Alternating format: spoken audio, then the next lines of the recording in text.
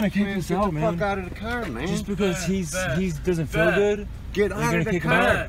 You're an Uber driver, man. You're just kicking us out of the car in the middle of nowhere. I'm just trying to get him out of the car to throw up, man. He doesn't have to throw up. Now you're through, man. You're kicking us all out of the car. Dude.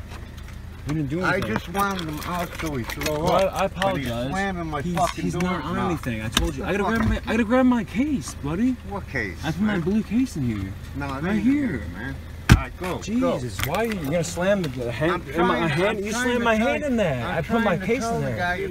Oh, you just slammed my hand for no reason. What's wrong with you, man? I didn't do anything to you. I'm just trying to tell him to get out and throw up. But he's not sick. He's not on drugs. He's not on alcohol. He just doesn't feel good. I just didn't want him to throw up in the car. It's alright, man. It's alright. Have a good night. Piece of shit.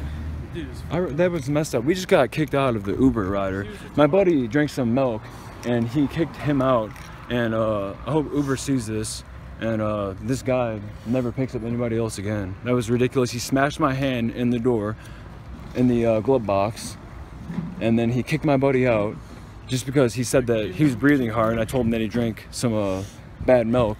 So I recorded as much as I can.